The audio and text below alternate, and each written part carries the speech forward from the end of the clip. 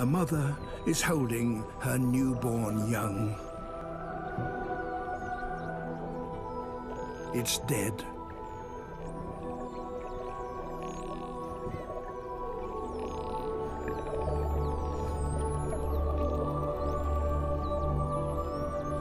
She is reluctant to let it go and has been carrying it around for many days.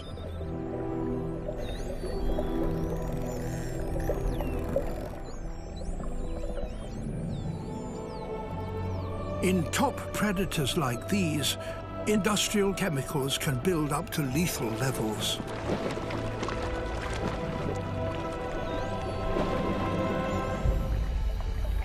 And plastic could be part of the problem. As plastic breaks down, it combines with these other pollutants that are consumed by vast numbers of marine creatures.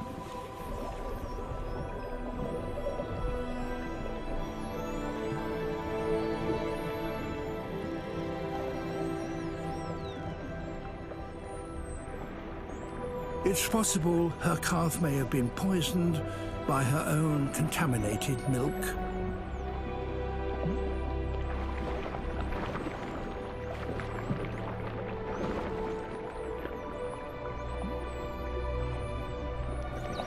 Pilot whales have big brains.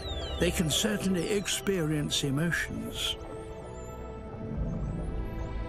Judging from the behavior of the adults, the loss of the infant has affected the entire family.